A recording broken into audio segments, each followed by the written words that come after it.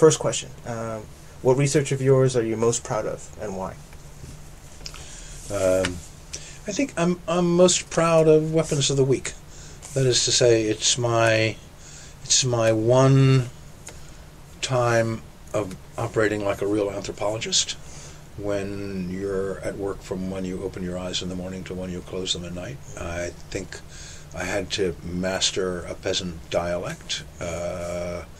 I don't think I've ever worked as hard in my life before or since. And I don't think I ever learned more quickly than, I mean, it was like, like a Strasbourg goose that was just sort of coming at me. I was almost choking on the things that I thought I understood. And, there were kind of 4,000 pages of notes at the end of my stay, most of which turned out to be less than completely relevant. But it was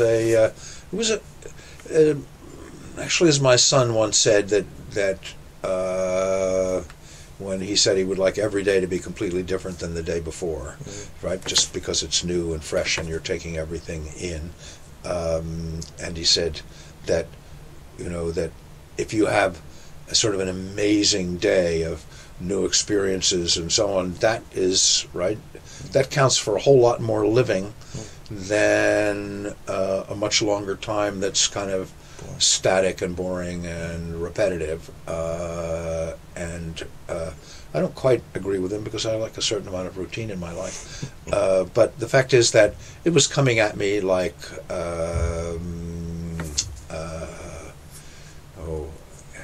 like looking out a train window and seeing the landscape go by. And so I tried harder. I think I learned more, and so there was more blood, sweat, and tears in that book, because you're there as a full person in a sense in a village. But evolutionary in a sense. What did you go there to do? Oh, I went there to study class relations and mechanization in this agricultural area, and the relations between rich and poor people. And so, I mean, I did end up. That's basically what I did end up studying, but the way in which I ended up studying it, and it's worth mentioning, actually, in terms of field work. So, like a good little political scientist, I wanted to do household studies of income, a division of labor, expenditures, and I went household by household. Is this in the 4,000 pages? What? Yeah, it's in the 4,000 pages. I had a little survey instrument about what they planted, when they planted, what their yields were, what the work the children did, how much they got for it, how much land they owned, how much land they rented, and so on. So I had all of that. And so I thought my job was to sort of complete my survey and bag all 70 households, which I did eventually. And I regarded things would just happen. So, there was, in that book, there's a episode about whether to put a gate across the village. And then there was something about the fertilizer subsidy. And then there was something about materials for outhouses and so on. And then there were disputes. And so, if you're there in a village for 2 years, the village has to get on with its life without you, right? I mean, they can't stop, right, and just pose for you for the next 2 years. And so things happened. And people wanted to talk about these things. And I regarded these things initially as something that diverted me from my survey research and my orderly progress, right, of establishing the empirical foundations of the village. And it took me better part of a year before I realized, when one of these things happens, it's like a kind of fracture in a community. You then begin to see affiliations, things you wouldn't have otherwise seen, how the village fits together. And what was really happening was less my orderly research and survey than understanding in a dispute the kind of underlying structure of village affiliations and so on. That's amazing. Did you ever end up doing anything with the first part of the study?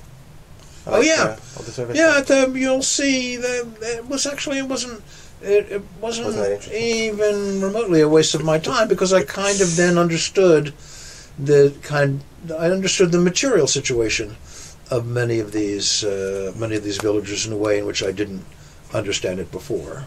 The difference between having a little bit of land and being completely landless, the difference between having a wife or a husband who came from a family that had a little bit of land as opposed to a spouse whose family had no land at all. And so I don't think, it was not a waste of my time. What was wrong about my perspective is I thought that was the only thing I was doing, right? And if I had just, as a lot of people do, they, fly in, take their survey, and fly out, and then put together an article. And so, I don't know if you know, an old colleague of mine at Wisconsin, Murray Edelman, made some of the original critiques of survey research, that someone will answer a question, but you don't have no idea whether they ever had an opinion about this until they were asked, and whether they're having an opinion because you asked them, and the second later they've forgotten all about it and has no reality in their life. And so, or how stable it is if you ask them on Wednesday rather than Tuesday. Like the Heisenberg principle. Yeah, exactly. And so, in that sense, if that's all you're doing, then the material that you're collecting is an artifact of your preconceptions, and there's nothing of going with the flow and trying to figure out, how do these people understand their lives? How do they make sense of it? How do they talk about it, rather than how my social science categories impel me to ask them about it. In line with this, though, it seems like what I found fascinating, right, was I found conversations with Chuck Tilley, for example, to be amazing. But then you think of it's hard to teach Chuckness, right? I mean, how do you teach that kind of sweep? Or in this context, how do you train someone to see or hear experiences and then kind of, so in a sense you're kind of taking these reflections or refractions off of these mirrors to get some sense of this latent concept that you can't really get to, and I mean, not how do you teach someone to kind of to be you and your sensibilities, but how do you do that? I mean, like, does the art form end with you? Does the skill set to kind of see these distinct combinations in the ways that you did? How do you communicate that to your students or the people that you kind of interact with? Do you think that's possible, or is it this kind of, it is an art, it is a sensibility, it is a worldview that is hard to communicate to somebody else if they don't already have that sensibility? Well, I don't think I'm distinctive at all in that way, in the sense that, in a sense, everything is idiosyncratic. Even if we all go in with the same tools and so on, we all build something that's distinctive to us. But I take your point. I've thought about this with Clifford Geertz, for example. So there's a kind of unique, how do you teach Geertzness, as to put it in your terms. And so, and in fact, in Geertz's case, he didn't really have a method, except what he called thick description. Yeah. I have the book somewhere. And the result was that he didn't have. You can't say there's a Geertz school of anthropology. On the other hand, Levi-Strauss, in his mythologies, right, had essentially a kind of toolkit for understanding oppositions and myths and so on. And there is a Levi-Strauss school, and there still is. And, they give you a little black bag with the Levi-Strauss tools, and you end up, you go and collect people's myths, and you analyze them. And I think the problem with the Levi-Strauss thing is that it is a toolkit. It travels across cultures, but it misses something. But it doesn't have a real encounter with the culture. So here's what I think the Geertz method has, and I would like to think the Scott method has also, is that in terms of social science. So it seems to me that much of social science is, in a sense, conducted behind people's backs, in the following sense, that like a survey, it doesn't insist on having an encounter with what these people think they're doing. Yeah. Right? That is to say, if your job is to understand someone's behavior, which most social science is, and routinely we give credit to elites for having tastes and opinions and ideologies and so on. When we're dealing with ordinary people or masses or whatever, we tend to kind of read their opinions off their literacy, their education, their sort of gross things. And it seems to me that it is not only scientifically impermissible, but it's also rude and disrespectful to not first, when you're understanding anyone's behavior, is to figure out, or a group for that matter, what they imagine themselves to be doing and the categories in which they understand that they're doing it. Doesn't mean that they're telling you the truth. It doesn't mean that they're not somewhat self-deceived themselves, right? All of that is true. This is not transparent, right? This information is not kind of transparent and all that easy to interpret it. But the idea that you can do social science and understand people's behavior without an encounter with what they think they're doing and reconciling that with what you understand, that this is impermissible and it's rude and it's it's scientifically defective. Right? Did you engage with Goffman stuff at much? Sure. You're a fan? Okay. I thought one of the great things about Goffman was he could take something that you thought was completely empty and trivial and banal, like how people say hello, right? And then, show you that lots of things are happening here, right? This stuff in institutions, or is it hospitals, or people, giving cigarettes to one another. Vaguely remember the idea. Yeah. Great stuff. Number 2. What led you to undertake the research project for which you are most widely known? What led you to Which is Weapons of the Week, you mean? Yeah. So I did you have it over there, Moral Economy of the Peasant.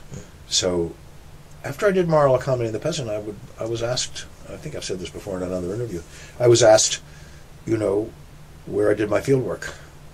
And I'd look down at my shoes and be embarrassed and have to admit that it wasn't field work. I was a library dissertation, as it were, right? Just by reading stuff and trying to absorb it. Wow. And it was about that time also that I was teaching about wars of peasant liberation, and I decided it would be a worthy thing to spend a life understanding peasants. So I decided that I wanted to devote a lot of time to sort of understanding peasants, because they're most of the world. And then because I hadn't done field work, and because I kind of embarrassed to admit that I hadn't, and I had anthropology envy, I then decided that, this is when I was still at Wisconsin, that what I needed, if I was going to do this seriously, I needed to spend a couple of years in a real village, so that every time I had a generalization, I could check it against a real place that I knew like the back of my hand, and it would keep me honest somehow, right? To know one place really well, not being a peasant myself. And so I decided to spend 2 years in this Malay village, and I had to arrange that with Yale and so on, because they didn't like me being gone for 2 years, but they agreed. I was told by more than one person at Wisconsin before I left that this was a career-ending move. Seriously? Yeah, to study a little village in Malaysia. Someone said, "You're a knucklehead, right? This is," and I thought, well, maybe it is. I felt, I didn't want to destroy. It was not as if I set out to destroy my career, but they were convinced I was destroying my career, and it turned out to be. It turned out to be not only not destroying my career, but it turned out to work out really fine. So, I think I remember you saying someplace that, in a sense, Domination Out of Resistance came from kind of responses that you got from Weapons of the Week. So do you find that you have this kind of sequential, you kind of hear what your audience, what the readers are kind of saying, and you're kind of like, oh, okay, actually, maybe I should go in that direction? I wish I wish that were more true than it is. Okay. It's certainly, it's in that particular case, what was, I found myself, in Weapons of the Week, I found myself talking to the rich and then talking to the poor and then talking to the rich and poor together and realizing I was getting different transcripts, that idea of the hidden transcript and so on. And so it occurred to me that there was something general there, and that I might try to draw that out in more general terms than just in the Malay village. And so that's what impelled me to write Domination in the Arts of Resistance. And to, no reason why you should know, but it's the only book of mine that's kind of really traveled far afield in terms of, so I don't know if you know the Q manuscripts. These are essentially many of them from the Dead Sea Scrolls, and they are the variant versions of the New Testament Gospels. Okay. And it turns out that biblical scholars somehow got a hold of Domination in the Arts of Resistance and figured that these were the hidden transcripts that illuminated the official Gospels. Excellent. And that could be read against one another. And so I found myself invited to Arizona for the American Society for the Study of the Bible and the American Society for the Study of Religion that meet together. And is this how I you would know have about never Lane's dreamed work? in a million years I'd have anything to do with these folks. Is this how you get involved with Elaine Pagels' work? Yeah. Okay. Yeah. Interesting. Yeah. Right. So curious. So in the issue of kind of thinking about generalizability and also thinking about just getting a case right, there's this interesting tension, right? So Weapons of the Week seems to be largely about trying to understand what's taking place in this location, and then it's the issue of generalizability and how does it travel. Right. So do you feel that that it's kind of a division of labor between the books? That Domination or Resistance was the potentially travelable theory, yeah. and Weapons of the Week was getting the mechanisms right in a sense. Yeah, it's a nice analogy. I think that what I turned out to be able to do pretty well is from a certain point of view, Weapons of the Week really was about, pretty ordinary village, no big deal, it wasn't Zapata's village, there wasn't a revolution going on there, it wasn't in the middle of the drug wars. Nobody would have singled this village out for any particular, right? But you didn't necessarily pick it because of its degree of normalcy. I picked it because, I was kind of lazy. I picked it because I was thinking of a fishing village, and then fishing villages are really complicated because every day is like another harvest, right? And it's just unbelievably difficult. And I figured that rice, it's like there are 2 fish catches a year, and it's pretty straightforward in that monocrop village and it's a rice area. So, I made, and I chose an area that a Japanese scholar had studied a little bit and done some sort of basic work, and people had studied the area. So I tried to kind of be parasitic as much as I could on work that other people had done and sort of start with their kind of base. But I think the reason why Weapons of the Week did not sink without a trace is that I was somehow able to use it to raise larger issues about hegemony and ideology toward the end of it. And so I managed to take a set of kind of ordinary facts, if you like, in a village that nobody had any reason to care about, and to use it as a way of discussing what we understand about hegemony and ideology and the discourse of conflict in this village. And so it got read by, and the idea that these forms of resistance actually in other places can add up, like desertion and so on, and poaching. And so it got read not for what it could tell you about this Malay village. It got read for people who were interested in Gramsci at the time. I was interested in Gramsci, the everyday resistance stuff. And so the book that's different is in some ways is Domination in the Arts of Resistance, because it's a kind of high altitude book looking at this process in general. It doesn't have any particular resting place on the ground. Whereas, although it's fairly high altitude too, that The Art of Not Being Governed is, about a special particular place in Southeast Asia. And if it gets longer legs than that, it's because there's some mileage in the idea of non-state space and escape from the state and the history of stateness. And so I've tried, and I think actually that's what I try to tell students. So, you're studying, you're studying squatters in Dakar. Well, that's fine. So in what larger problems does this rest? And what is it about what you found out, discovered, and so on, that someone who doesn't give a shit about Dakar and squatters in Dakar, but is interested in, either the control over property, kind of state sort of forced resettlement of people, whatever.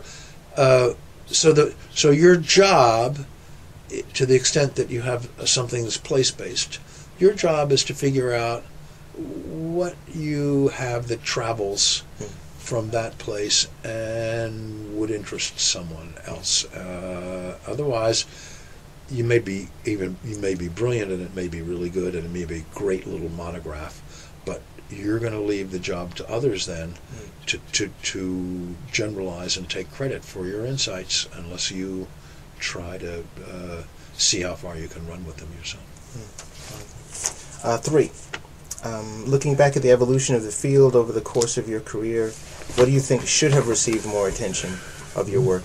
And are there things of my work, of your own work? And are there things that you believe should have received less attention, both in the field and your own work? Right. So I actually this brings us back to Tilly, right?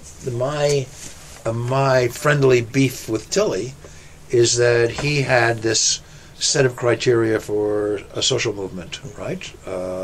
And it had to be public. It had, it seemed to me that that's fine as a definition of social movement. Okay, definitions are kind of almost right by definition. It depends what you can make of them. And so I don't object to that definition. It seemed to me that if Weapons of the Week was of any value at all, what it suggested was that there is a whole realm of things that are beneath the gaze of Tilly that are, I think, the sort of politics of most of the people in the world through most of history. And so I don't care if you want to call it a social movement or not. I think that stuff ought not to be neglected because it has huge effects and is, in fact, the political action of most of history's actors. And so I actually think that, now people say, oh, that's Weapons of the Week, whatever. But I think it could have been carried much further, and I thought what it did was to open a door on, people in contemporary liberal democracies have this idea of what's politics and where the frontiers of politics end. And so the kind of stuff I'm talking about is not of interest to them because it's not at the center of politics in the countries they study. And so, anyway, I would have been happier if people had sort of taken that further in a way that I didn't.